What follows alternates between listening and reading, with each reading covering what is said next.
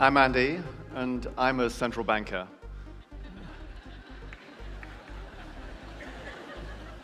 Wasn't actually a joke, but thank you. So my job is to try and understand the economy, and then to set interest rates to try and make the economy grow. That's what I do. Back in 2015, I was in Nottingham, in the Midlands of England, talking to people about the economy. And the data back then suggested the economy was actually doing pretty well. Jobs were being created. Incomes in the economy were back above the level they'd been before the crisis. We were in an economic recovery. So my first stop in Nottingham was with a set of local businesses, a round table. And over lunch, I spoke to those businesses about the economic recovery. They nodded along. Some were awake. One or two were even sober. And at the end, they threw me a few polite questions, and we all left happily. Next stop was a round table not of companies, but of charities. Homelessness charities, food banks, mental health charities. Now, my institution, the Bank of England, had never spoken to charities before. This was an experiment. But I thought maybe they'll provide a somewhat different window on the world. Well, I was 30 seconds in to my talk about the economic recovery when, somewhat to my surprise, a hand went up. And the person said, I don't wish to be impolite. Now, that's always a clue, right? I don't wish to be impolite, but what the hell are you talking about? What the hell? None of the people I've come across in the last 3 or 4 years have remotely experienced a recovery. They've gone backwards over that period. And then we went round the table, and each charity in turn told their story with the self-same bottom line. Economic recovery was not in the lived experience of anyone in that room, not even close. I left the room, a bit bruised, a bit perplexed. When I got back to London, though, I asked my economists, of which there are many, just look again at the numbers. Just look and see whether, although the UK as a whole had recovered, were there 1 or 2 towns or cities that hadn't. For example, Nottingham. And they came back to me later that day and said, yes, actually there were 1 or 2 places where there hadn't been any recovery. I said, which ones?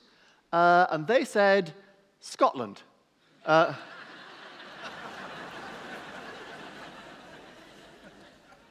All of Scotland? Yeah, all of Scotland. Any others? They said, yeah, there's also Wales and Northern Ireland. Scotland, well, and England, well, 1 or 2 places there too. There's the southwest of England. There's East Anglia. The Midlands, that explains Nottingham, by the way. And also there's the northwest of England and the northeast of England. So hang on. So that means then nowhere's recovered apart from London and the southeast. And they said, Andy, you've got it, well done. Pretty patronizing economists, actually. So how'd that happen? Wow. How's that happened? How could it be that a set of non-experts in charities had told me more about the economy than all those economists, all those company bosses I'd been speaking to? Well, the answer is now obvious to me, actually. And that's because those people are the economy.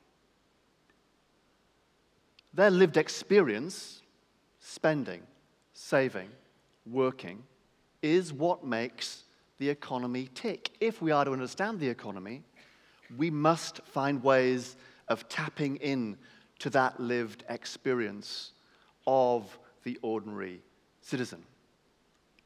And the period since, that is just what I have been trying to do. Tapping into those conversations that never previously we've tapped into. I can tell you, hand on heart, I've learned more from those conversations than I ever could have from any spreadsheet or any chart. I've learnt from community workers in Cardiff how a rise in the cost of living is for them a sharp choice between heating or eating. I've learnt from parents in Newcastle how they receive through their door every day more loan leaflets than pizza leaflets. I've learnt from tenants in Blackpool how in 21st century Britain we still have urban slums and drug dens calling themselves a housing market. I've learnt from pensioners in Airdrie how, as their bank branch has closed, that access to their money in their bank account is not a nice to have, it is a basic human right. I could go on. And none of this is to say that experts and expertise aren't needed. Of course they are. For complex choices, you need experts and you need expertise. But equally, it is always the case that expertise is enhanced by tapping in to the views of non-experts. And why is that? Well, that's because those non-experts bring diversity of the two E's. Diversity of experience and diversity of expertise. And those two E's, in turn, give rise to two C's, namely creativity and challenge. And they, in turn, are the wellspring of good, effective decision-making in complex environments. There is wisdom. There is wisdom in crowds, and the bigger the crowd, and the more diverse the crowd, the greater that wisdom. There is more collective wisdom in this audience today than there is standing on this stage, by many orders of magnitude. That begs the question then, how best are we to tap into this folk wisdom? Well, this is a question that's engaged theorists and philosophers for many, many millennia. And without there being an optimal answer, the model that many modern democracies have alighted on is one of so-called executive democracy. Here's a schematic of it. That involves taking either elected or designated experts and using them to make decisions on behalf of society. That's the way the Holyrood and Westminster parliaments run. It's also, actually, the way in which we set interest rates across the UK. That's designated to a set of experts, of which I am one, on a thing called the Monetary Policy Committee. Here we are. I think you'll agree you'd have to travel a very considerable distance to find a more diverse set of white, middle-aged, middle-class men than those.